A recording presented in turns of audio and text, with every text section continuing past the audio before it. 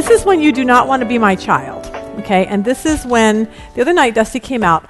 I do not help my kids with their homework only because I'm like kind of stupid, I guess. At third grade, when I did not understand their math, I realized we were going to have a problem. So I told them lovingly that their teachers were paid to teach them, not their mother. So that's worked so far. He's now a freshman. He came out the other night and said, Mom, I really need you to help me with this test. And I'm like, are you serious? Like, I don't have time for this. And he's like, Mom, most parents help their children. And most parents actually do the homework for their kids. And I'm like, yeah, well, that's not going to happen in this house. So hand me over the test. Wrong test for him to, so this is the questions. What is the Big Bang Theory? Really? Honestly? So he starts telling me. Yeah, that's what I told him. So I go, isn't that a TV show? And okay, let's see. According to scientists, approximately how old is the universe? So he gives me, and I said, and then I pretended like I was reading a question. According to the Bible, how old is the universe? And he was like, Dad, they both rolled their eyes at me. So I just started answering the questions for him. What was the first atoms and how did they form? Jesus. Explain how the sun and our solar system formed. Jesus. How did the stars begin? Jesus. Exactly. But I was like, are you kidding? I said, do you understand that everything you are being taught is not true? He goes, I know. He goes, but Mom, if I put down Jesus on my test, I'm going to fail. So I said, okay. So I'm going to assume he's never going to ask me to help him with his homework again, which works for me really, really good. So, okay, let's go on. Last week we talked about Mary. She went to Elizabeth. And we talked a little bit last week about encouragement and how Mary needed to be encouraged. She needed to know that she heard from God. And Elizabeth was there to help her do that. And we saw last week how Mary had to move from anxiety, where she heard she was going to be the mother of God, basically. And she was very fearful for the moment. And she moved from anxiety to acceptance, where we have to accept our situations, and then to worship, saying, God, thank you for my situation. I know you have a purpose beyond what you're doing here. So now the story is going to continue, and at this point we have no idea if Mary stayed long enough to see Elizabeth have her baby, which of course is going to be John the Baptist as we know him. And the scene is going to shift back to Elizabeth and Zachariah. Now we talked about them probably the very, very first part of when we started Luke. Zachariah and Elizabeth were an elderly couple, way past childbearing age, and all she ever wanted was a baby, and God said no for some weird reason. And he was in the temple. He was a priest. He went to the temple, and on this particular day, he got chosen for this lot. You get to do it once in your lifetime. It was the one time that God said, now it's your turn to go in and trim the wick on the candle into the inner holy place, where he was closest he felt to God. So you have in the temple this one place where the priests would go and do their thing. So he got chosen to do that, and as he was in there, he got to meet an angel, the Angel Gabriel, and the Angel Gabriel gave him some really awesome news saying, I am Gabriel, I stand in the presence of God, which is like the coolest angel in the whole world. And he says, I have some news for you that you're going to have a baby. And Zachariah did not believe him. He just said, well, it's not really possible, and I need some more proof. And because of that, God rendered Zachariah mute until this baby was born because of his lack of belief, and he doubted and all those things. I was thinking about this the other day about being a parent. They were probably 90 years old, I would say, let's just say. And Rob is now 62, and I hit 53 this year, okay? I cannot imagine, like, we're trying to be the really cool parents, so we go to the rec center with them every afternoon, and we play basketball with them, okay? So I decided I would be the really cool mom and shoot, like free throws. I pulled every muscle out of my neck the other day. I'm like, okay, I'm too old. Yesterday, Rob's running after the balls, and he got in bed last night, and he goes, I need some Advil. So we're way too old to have children that are 14 playing basketball. So I cannot imagine good old Zachariah and Elizabeth at 80 or 90 years old having a baby. To me, it's just beyond me. But Anyway, that's not the point. The point is, I want to talk first, before we even get into Luke, a little bit about discipline, because I hate that, and I didn't even put that on the thing, because I knew if I put that on there, no one would show up today. So, you get to hear it. But I want to show you that as Christians, that God does discipline us if we're his children. And no one likes that. I don't like it. I hate to discipline my kids, but we see it all through the Bible. And it starts with all the way back with Adam and Eve. God says, don't eat the fruit from this tree, and they do, and what happens? They get nixed out of the garden, she has to have pain in childbirth, and he has to work for a living now. So there's consequences, and God says your discipline for this is going to be this. So we have to know this going into this, that as a Christian, as a child of God, if in fact we decide we're going to sin, he is going to discipline us. That's just the way it is. Lot's wife, God said, don't turn around and look at the city. And she turned around and looked at the city, and she became a pillar of salt. Okay, it's kind of like God doesn't mess around with this kind of stuff. We see Moses. God says, speak to that rock. And Moses was having a really bad day, and he hit the rock. And because he did that, God said, you're not going into the promised land. Now that to me is a little harsh, but that's God's deal. He's saying, Moses, you know me. We have this really great relationship. When I tell you to do something, just do it, because I have my reasons for doing it. You don't need to get mad and fussy and slap the rock or do whatever. You don't have to do that. You just got to do what I say, and life works really, really good. We have Abraham. God says, you're going to have a baby. And he's like, yeah, I don't think so. His wife didn't believe him. She says, I think that we should have you have sex with my maid, and then because of that, we'll have another child, because God evidently isn't going to come through. And of course, we know now the whole Arab nation comes from his one son, and Jesus, the line of Israel, is Jewish people come from his other son, Isaac. So, but during that, when this happened, we see a lot of conflict with his wife, with Sarah, with Hagar, with all these children. His life is a disaster for the rest of his life because he refused to believe God. And God says, because of that, there's going to be consequences. And I kind of want us to see that today. We look at David, King David, a man after God's own heart. He says, David, I would give you anything you want. And David says, yeah, well, the only thing I want is that really hot woman bathing on the roof, and she's married, but I want her. God's like, yeah, that's not in my plan for you, so David does it anyway. And because of that, she gets pregnant, he kills the husband, his baby dies, his whole world is rocked, his kids are dysfunctional, it's a nightmare the rest of his life because of disobedience. And I think that the problem is that we see all through the Bible saying, I just want you to do this one thing. And that's obey me. Do what I ask you to do. But apparently, we are a lot like the people in the Bible because we don't want to. God says, don't gossip. It's way much more fun to gossip. Why would I not? Okay? Because he's saying, because it's harmful. I don't want it to hurt you. I don't want it to hurt other people. Just do what I say. Don't commit adultery. But I don't think I love my husband anymore, and I don't think that I think this other guy loves me, so I'm going to... God's going, don't do it. It's like a hurricane or a tornado. You see this destruction that just flies through, and when you do something against what God says to do, there's going to be serious consequences. He says, go to church and learn my word. I'm too busy for that. It's real simple. Just go and learn. And we're like, yeah, I'm kind of too busy. It's interesting because this weekend... I learned this, that we have to make the time to do the things that God calls us to do. We had a basketball game at 1 o'clock, 3 o'clock, and 7 o'clock. And it was way down Avondale way. And so it's like, okay, we have a decision to make here. Do we just blow off church because we're too busy?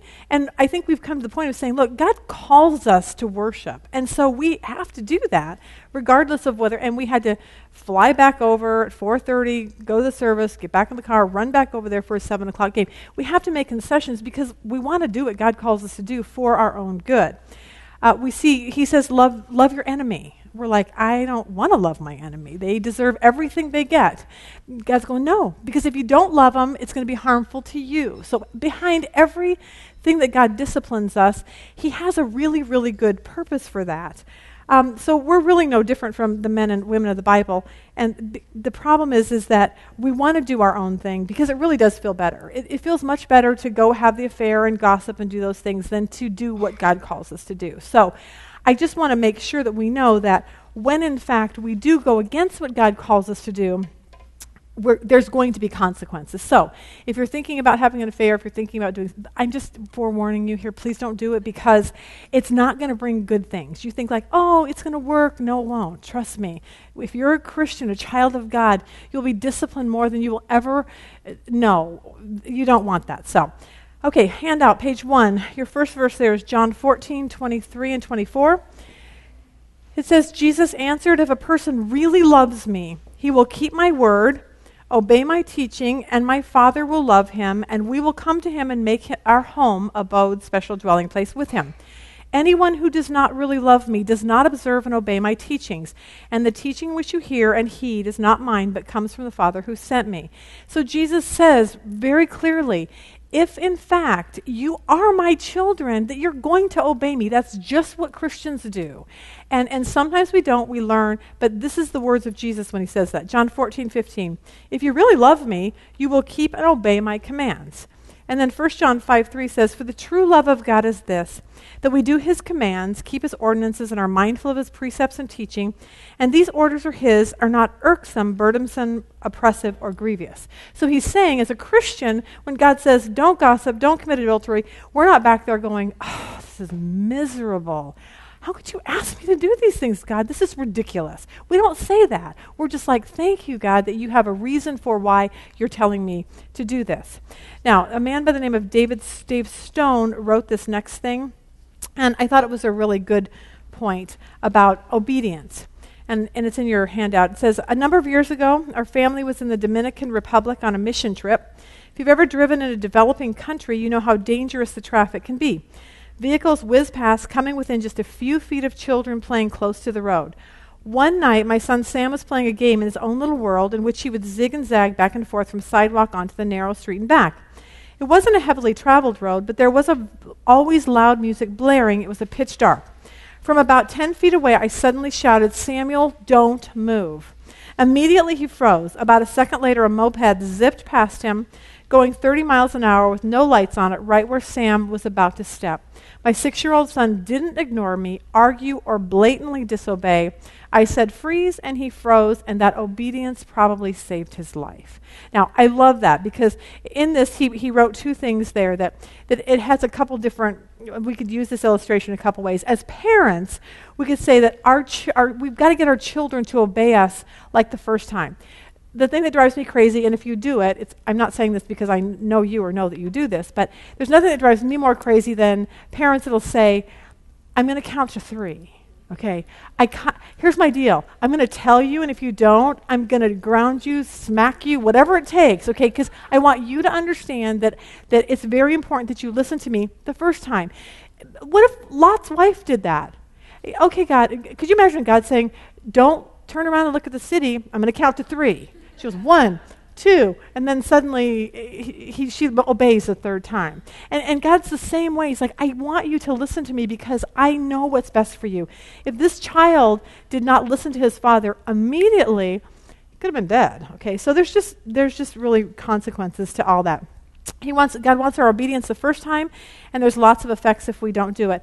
Dusty was funny the other day. We asked him to do something. I don't know if it was like go take out the garbage or whatever it was. And he walks by and he says, I just can't wait to have my own kids so I can boss them around. Okay. So I started laughing and I said, really? I said, you're right, Dusty. That's exactly why we had you. Like we decided to have children so that we could boss you around. That's our goal in life, okay? But some people think that. They're like, I don't like God because he wants to tell me what to do. Yeah, he does because he has a good plan for your life. But he doesn't make us our children so he can just boss us around. But he makes us his children so he can lovingly teach us things along the way so that we can go out in the world and have a bigger impact for him. I mean, it's real simple. It's not really a bad thing. So the case of Zachariah, God wanted his belief, but honestly, if an angel showed up to me, I would be fearful. I would be a lot more like Zachariah than Mary. Mary just said, thank you, God, I'll do whatever you want, amen. Okay, Zachariah was a little more questioning. I would be probably that. I always say I'd be like, where's Candid Camera? Where's Ashton Kutcher with his like punked show? Like, I would be looking for something going, this doesn't seem right, it doesn't feel right. So I might fall under the Zachariah thing, and then I would be mute, which might not be a bad thing. So, but I think we have to realize that. But anyway, but God didn't tell Zechariah anything that he didn't know. And I think that's the problem. We all read our Bibles. We wake up in the morning, we read, we come to Bible study, we go to church. We know this stuff, and yet we still don't want to obey. Zechariah knew that the next thing coming onto the scene was going to be the forerunner to Jesus. So when the angel told him that, it should have clicked immediately with him and said, oh, that's me. This is so cool. But instead, he decided to doubt and do all that, and because of that, God disciplined him. So, I want to just explain why God disciplines us. I'm a parent, and the reason why we do it to our kids is just to make them grow up, to be responsible adults, and that's what God wants us to do. We just had this with Dusty the other night. He had a friend that was coming over, and we were at church, and then right after church, she started arguing with Rob about something and just started being really disrespectful. Rob said, "You're not having your friend come over." And he was like, "What?" And I was like, "What?" But it made sense. He said, "Lisa, if we don't stop this now, and if we don't give him any consequence, he's going to be like, oh, I can just pop off and be disrespectful to my dad anytime." No, you can't. But it's hard. Discipline is so hard. I wonder if when God disciplines us, it's very, very hard for him too. But I think the thing is that I don't want Dusty to be 30 years old and have a snotty little attitude, okay? But I got to correct it when he's 14. And God does the same thing with us. It's like, I want you to be a responsible child of mine, and so I'm going to discipline you. We went out of town once, and I remember telling the kids, please, please be good, because you are a reflection of me, okay? And if you're lying and screaming and hitting people and doing stuff, okay, that says I evidently am not a very good parent. I'm not teaching you the right thing. So you are a reflection of me. And I think that's the same thing with God. He's saying you, as Christians, my children, are our reflection of him. And he wants us to be good reflections of him, not bad ones. Page 2 on your handout, Hebrews 12, 5 through 11. "And you have forgotten the exhortation which is addressed to you as sons. My son, do not regard lightly the discipline of the Lord, nor faint when you are reproved by him. For those whom the Lord loves, he disciplines. He scourges every son whom he receives." Now, the reason why I like that is because it tells me that when God disciplines me, I know I'm his. If you can sin and sin and sin and sin and never feel God any conviction or anything, then you might need to question, am I really a child of God? Because God promises right here, if you are my child, I will discipline you. That's just the way it's going to be. He said, verse 8, "But if you are without discipline, of which all have become partakers, then you are illegitimate children and not sons. Furthermore, we had earthly fathers to discipline us, and we respected them. Shall we not much rather be subject to the Father of spirits and live? For they disciplined us for a short time, as seemed best to them, but he disciplines us for our good, so that we may share his holiness. All discipline for the moment seems not to be joyful, but sorrowful, yet to those who have been trained by it, afterwards it yields the peaceful fruit of righteousness." So God promises that the reason why he does it is to train us, and that it's a good thing when we're all done. I love Psalm 32, 3 through 5. "When I kept silent about my sin, my body wasted away through my groanings all day long, for day and night your hand was heavy upon me. My vitality was drained away as with the fever heat of summer. I acknowledged my sin to you, and my iniquity I did not hide, and said, I will confess my transgressions to the Lord, and you forgave the guilt of my sin." See, when I pop off and say something really stupid, or I'm frustrated with Rob, or I get angry with one of the kids, or I do something like that, immediately, God doesn't even give me 10 seconds anymore. It's like suddenly his hand is really heavy on me, and he's like, that's enough, okay? And that's not even good, and I don't want you to do that, and I need you to go apologize, and I need you to make this right, because we're not doing that anymore, okay? So, and I get trained by that. So before I pop off my mouth or get grumpy with Rob or do whatever, I think twice about it, because I know if I say something, God's going to put his hand on me, and I'm going to be like, now I have to go apologize. So apologizing is almost worse than just having to actually do it. So I've learned that That's not a good. So we have two choices always, always, always in our life. We can either do the path of least resistance or the hard way. And we need to learn to go God's way, do things the hard way. Don't gossip, don't commit adultery, don't do those things, forgive our friends, whatever it is, because that's the place that God wants us to be. We live on this back road, and it's a dirt road. When I go to my house, I can either turn right or I can turn left. And if I turn right, I'm on a dirt road. The dirt road gives us probably one flat tire a month, okay? It destroys our cars. We've broken tie rods. We've broken whatever. The reason I go that way is because it saves me 15 minutes, okay? 15 minutes out of my life, but I go that way. But when I go that way, there's a whole lot of consequences. But when I go to the left, it takes me 15 minutes longer, but it's peaceful and it's easy and there's not a lot of stress going that way. And I think it's just a good illustration to show we have that choice every day. If I'm running late, this morning I forgot something, had to go back home and get back in my car. I get to that point, if I go right, I might get there faster, but I might get a flat tire. So those are our options in life, and I've determined I want my life to be more peaceful than I was. I was going to tell you this story, but I don't think I'm going to. I will at the end if we have time. Your next verse is 2 Chronicles 21, verse 12. And I'm not going to go through it, but I will tell you in case I don't have time to go back to it. Somebody told me the other day that they had a hemorrhoid, okay? I've never had a hemorrhoid, but he said it was really like the most painful thing in the whole world. But anyway, he was reading his Bible, and this came up, and he realized why he doesn't want to disobey God. So I'll come back and read that if we have time, but I want to move on. Okay. Luke 1:57. Let's just head that. It's on page 4 of your handout. Now we'll actually go back and talk about Elizabeth. Elizabeth, yay, she's going to have a baby today. So we have verse 57. It says, now the time that Elizabeth should be I wonder if I can read.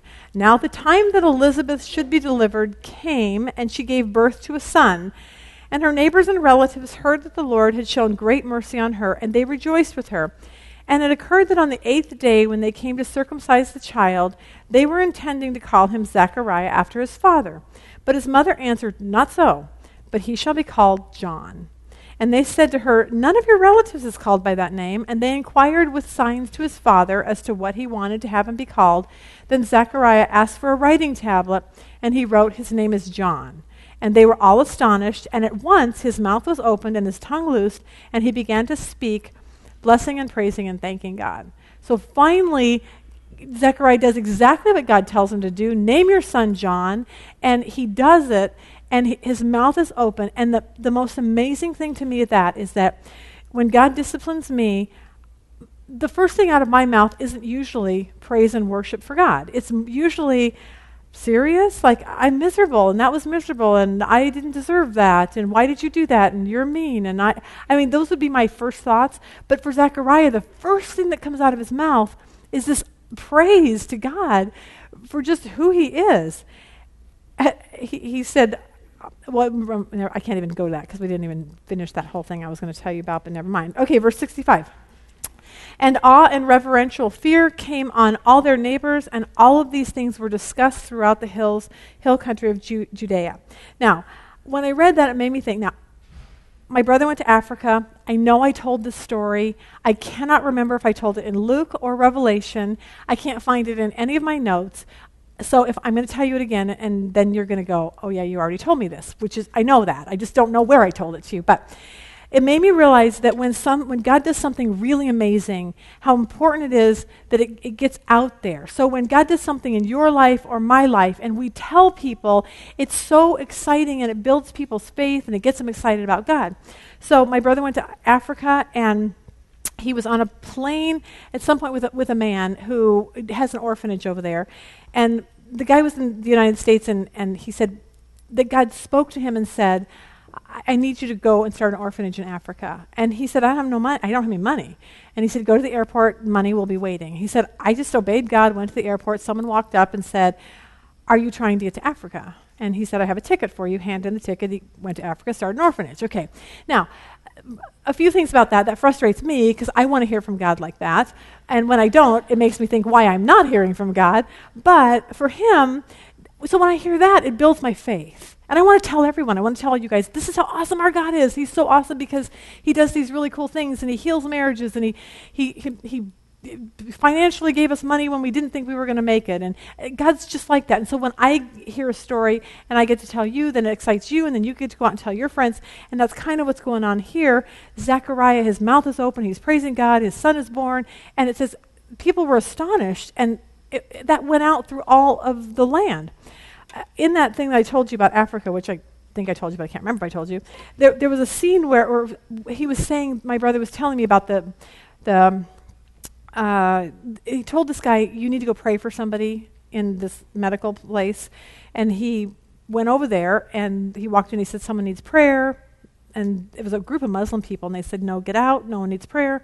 Back of the room, finally a dad said, my son needs prayer. He goes over there, prays for him. His son's like paralyzed. God heals him right there. So when I hear stories like that, it gets me really excited because I know we have a big God who can do anything. And if you're here today and you're thinking, my God is really small and he's not going to fix this problem, he will. Just do the right thing. Don't do stupid things like Lot and David and Moses. Do the right thing. Pick the right choices, and then God can bless that. Verse 66. And all who heard them laid them up in their hearts, saying, whatever will this little boy be then? For the hand of the Lord was so evidently with him, protecting and aiding him. Now Zachariah his father was filled with and controlled by the Holy Spirit and prophesied, saying, and then he goes through this whole thing of what his just prayer to God, his thankfulness. And we'll read it real quick, and then I want to go back to he was filled with the Holy Spirit. He said in verse 68, blessed, praised, and extolled and thanked be the Lord of God, the God of Israel, because he has come and brought deliverance and redemption to his people. And he has raised up a horn of salvation, a mighty and valiant helper, the author of salvation, for us in the house of David his servant.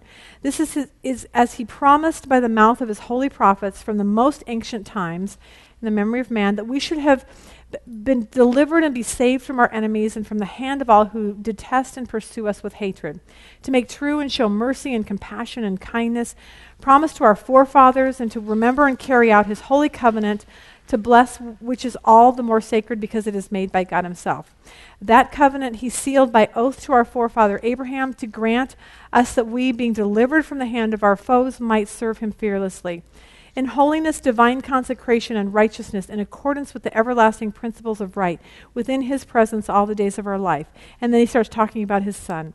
And you, little one, shall be called a prophet of the Most High, for you shall go on before the face of the Lord to make ready his ways, to bring and give the knowledge of salvation to his people in the forgiveness and remission of their sins.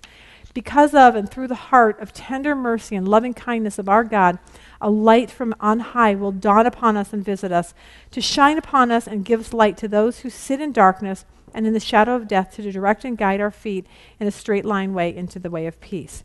So for Zachariah, this was like the most amazing thing. Suddenly his mouth opens with this whole thing of praise, saying, God, you're awesome, and you're bringing us a Savior, and this is so cool. And my son, my little baby, is going to be the one who gets to introduce him to the world. And for Zachariah, he had 9 months to put all these pieces together, and it comes together with this song of praise for what God has done for him. It's like, my little baby boy, he's going to be like ahead of the Messiah. And the little boy grew and became strong in spirit, and he was in the desert's wilderness until the day of his appearing to Israel, the commencement of his public ministry. So that's Zachariah, that's Elizabeth, that's John the Baptist. He's being born now. And so I want to go back to talking about what it means to be filled with the Holy Spirit, because this is kind of an important thing in our life.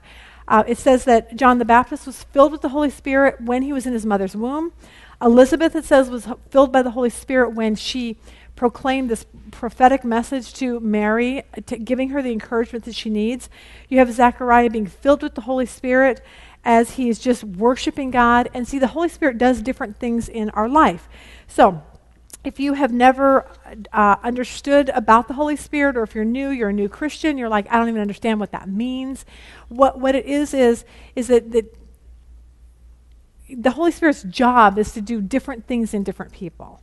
Okay, and we'll talk about what that means, but if you've never studied him, it can be very frustrating because you turn on channel 21 and you see people doing weird things, and you hear the Holy Ghost, and then you think, okay, he's a ghost, and then that's confusing, and then people are speaking in weird languages, and then someone hits someone on the head, and then they fall over, and it's all supposedly the Holy Spirit, and so now everyone's really totally confused on what in the world that actually means.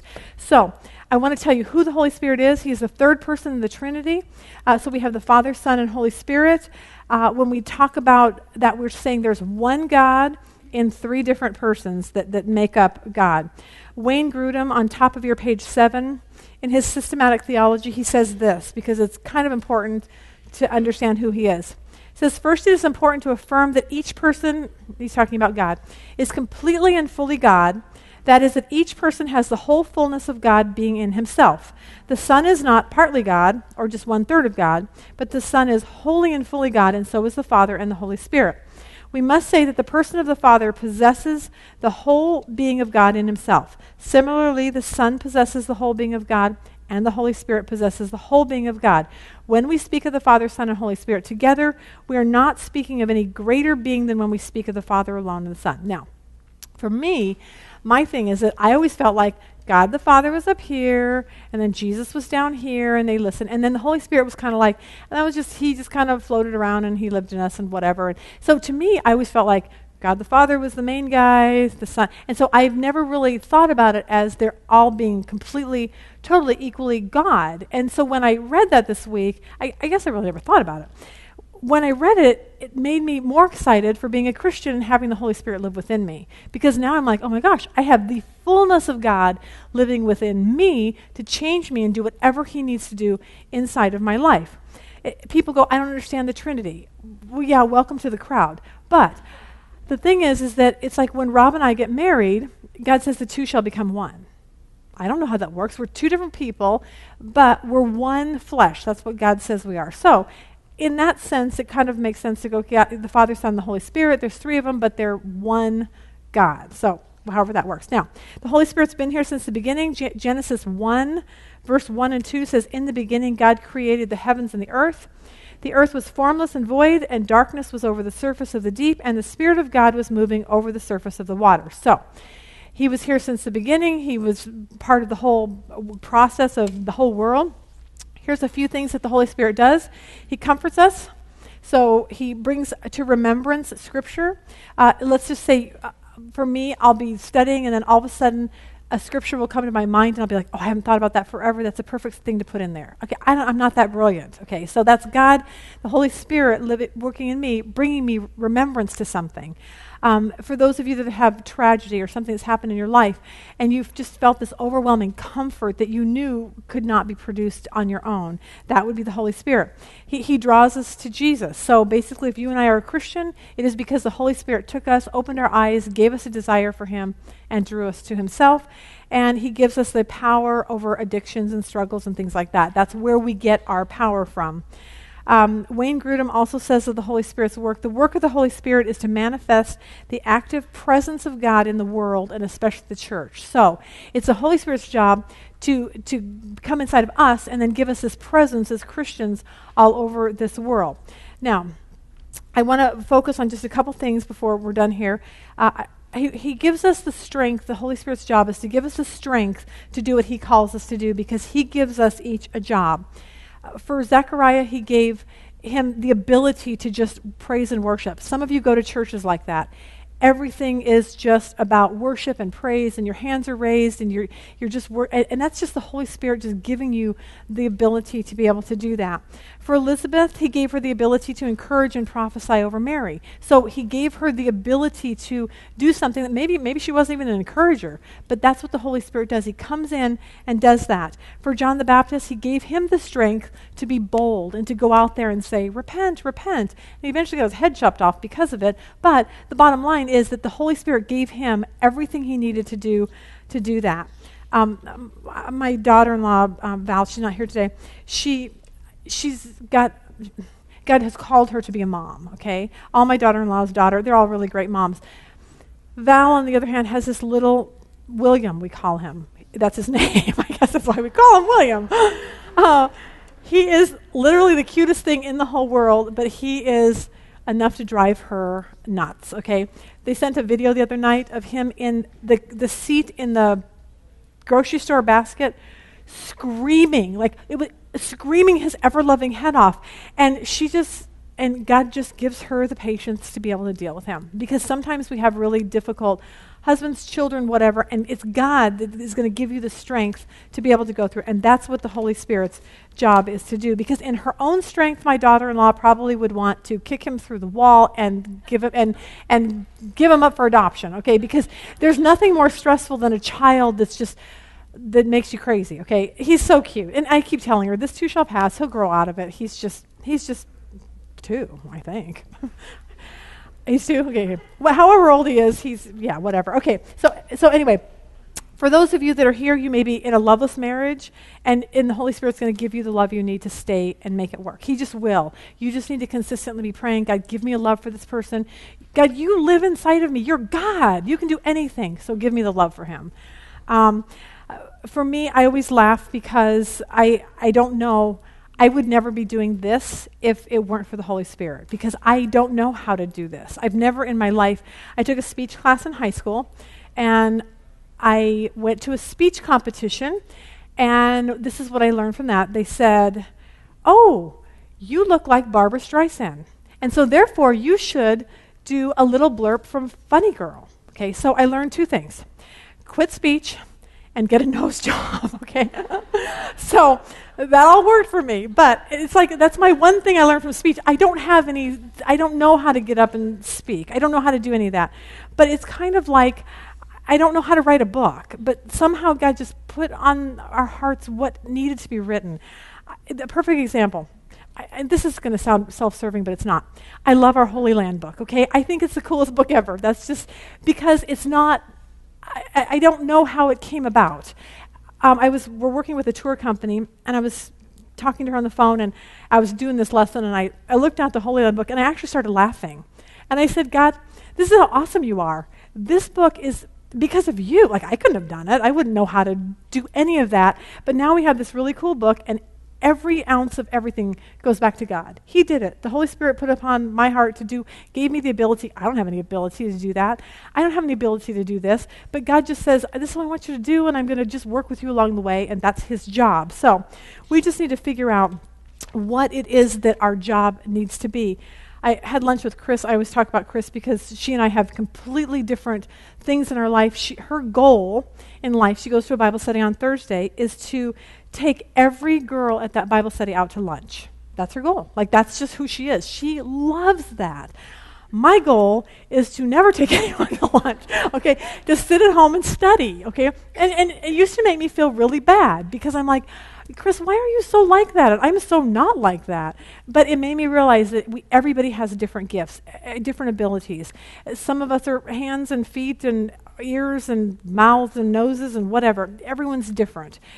And when I thought about that this morning, I thought, we also have to remember that, like right now, I have a hurt arm, okay? I don't know what's wrong with it. I've been to the doctor probably 4 times in my life for this stupid arm. It's getting worse.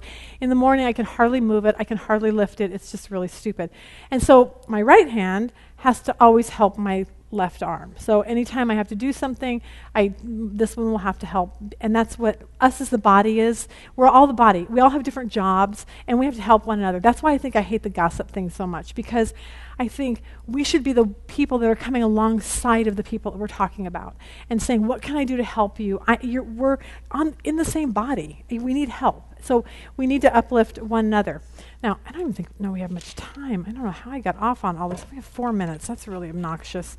I want to get to the end really quick. We're going to do 1 Thessalonians 5, 14 through 22. We're not going to do that. You can go through that.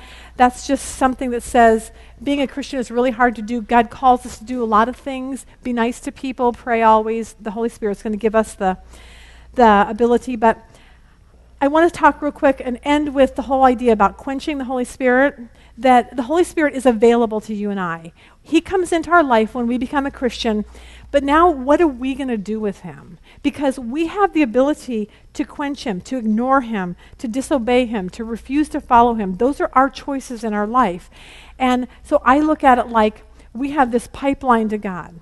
And so it's clear. It should be clear. But when we sin, we disobey God, it clogs that line up, and now we don't have the ability to hear from God and have the power that we can have if there's unresolved things that are in our life. We quench it.